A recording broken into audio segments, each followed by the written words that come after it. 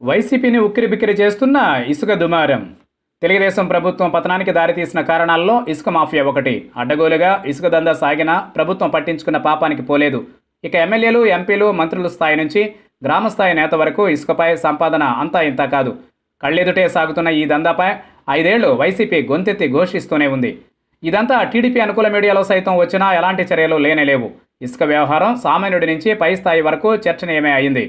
టీడీపీపై ప్రజల్లో తీవ్ర వ్యతిరేక భావన పెరిగిపోవడంతో పాటు ఎన్నికల్లో తీవ్ర ప్రభావం చూపేలా చేసింది.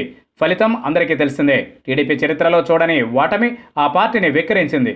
వైఎస్ జగన్ అధికారంలోకి వచ్చారు. తాము అధికారం చేపట్టిన వెంటనే ఇసుక పాలసీ పూర్తిగా మార్చేస్తామని ప్రకటించారు వైసీపీ అధినేత వైఎస్ జగన్. మాఫియాను తరిమి కొడదామన్నారు. అందరికీ అందుబాటులో ఉండే ధరతో పాటు ప్రభుత్వ ఖజానాకు సొమ్ము వచ్చేలా విధానం తీసుకొస్తామని ప్రకటించారు. అనుకున్నట్లే ఆయన ప్రభుత్వం ఏర్పడింది. తక్షణం పాత ప్రభుత్వ ఇసుక విధానం రద్దు చేశారు కొత్త ముఖ్యమంత్రి. జూలై 1వ తేదీ నుంచి నూతన పాలసీ ప్రకారం ఇసుక అమ్మకాలని ప్రకటించారు. ఆ సమయం రానే వచ్చింది. కొత్త విధానం ప్రకటిస్తామని చెప్పి సెప్టెంబర్ 1 నుంచి అని సర్కార్ మాట మార్చింది. ఏపీ మినరల్ డెవలప్మెంట్ కార్పొరేషన్ ద్వారా ఇసుక అమ్మకాలు పారదర్శకమని పేర్కొంది. ఒక పక్క నూతన సర్కారు వచ్చిన నాటి నుంచి ఇసుక విక్రయాలు ఆగిపోవడంతో ఒక్కసారిగా నిర్మాణాలు ఏపీలో ముందుకు సాగని పరిస్థితి ఏర్పడింది.